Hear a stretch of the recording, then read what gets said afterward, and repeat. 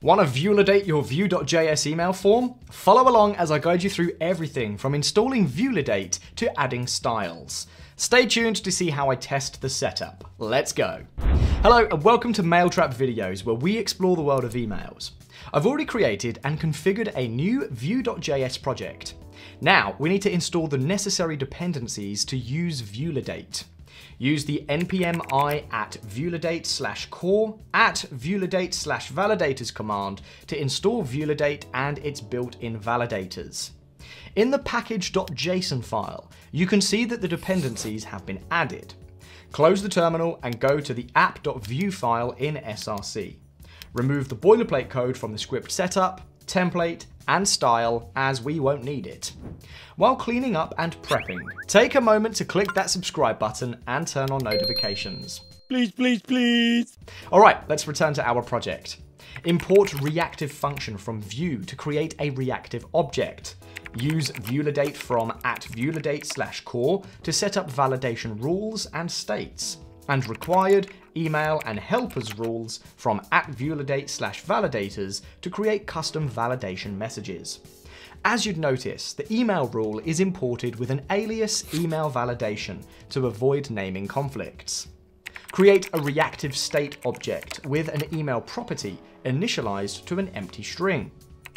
Define the validation rules. The required and email validation rules use helpers.withMessage to associate a custom error message with the required and email validation rules, respectively.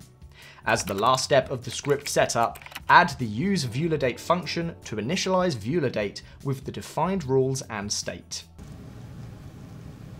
We're not done yet though. Now we need to configure the template. Add the form element and define the label as email.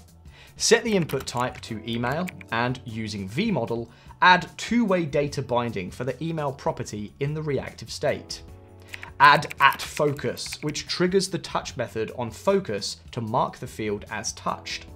This means that validation feedback will be enabled once the user interacts with the field. Next, set the name attribute of the input field as email and add a placeholder.